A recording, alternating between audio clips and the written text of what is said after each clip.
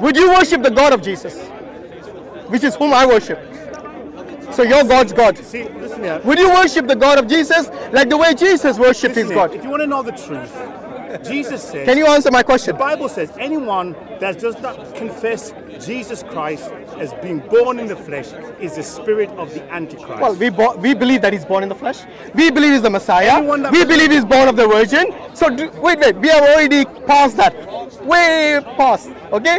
Now you answer my question. Would you worship the God of Jesus? What happened? Crickets. Yes. You would?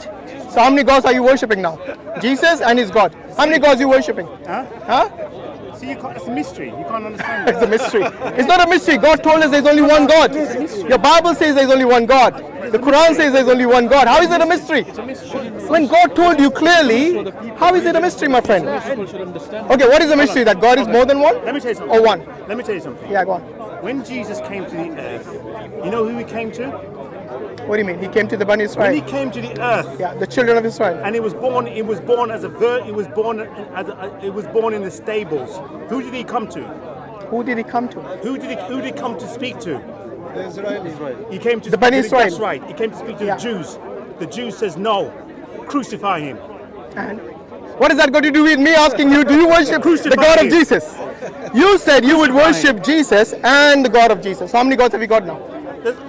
Oops, what happened? I'm trying to say to you, it's a mystery. I can never explain. Why is it a mystery? God told you that he's only one. It's a mystery. You'll never understand. Okay. Have you read the Bible ever? Yes. Have you read? I've read it about 6 or 7 times. Have you read John 17:3? Yes, I read all the Bible. What does it say in John 17:3?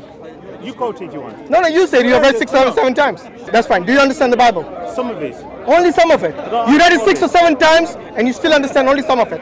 It's a complex book, you know. Do you understand this passage? Do you understand this passage? I can never explain it to you. Do you understand this passage? You'll never see it. You know, for a person who loves Jesus, refuses to read the words of Jesus, that's very odd. Absolutely. You know? Because you're going to take, you'll take that one scripture and you'll take it out of context. Why don't you put it in context?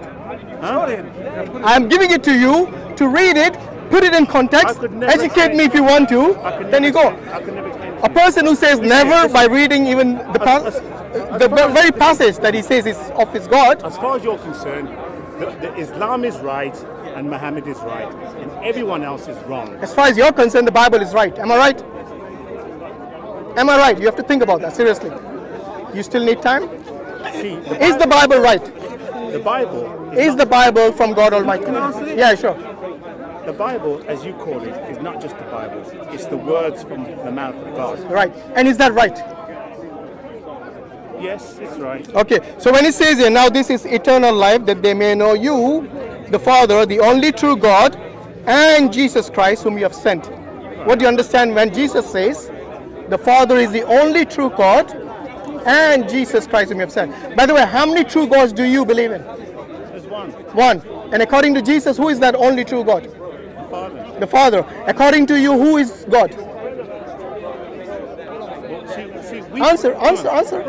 Yeah, go on. We Christians believe there's three, there's Father, Son, and the Holy Spirit. Right. We believe the Trinity. Right. And who taught you that? The three in Who taught you that? Huh? Who taught you that? We studied that. It's not in the Bible. So who taught you that? It's a mystery. No, it's not a mystery. It's not a mystery because Jesus tells you. It is a mystery. Jesus tells you. Why is it always the M word? You know, when they can just get away with it. It's a mystery. By the way, you said the word, the Bible is. Wait. You said the Bible is the word of God. Am I right? That's right. Right. So when Jesus says in the Bible that the only true God is the Father, which you acknowledged, Right. is that a mystery?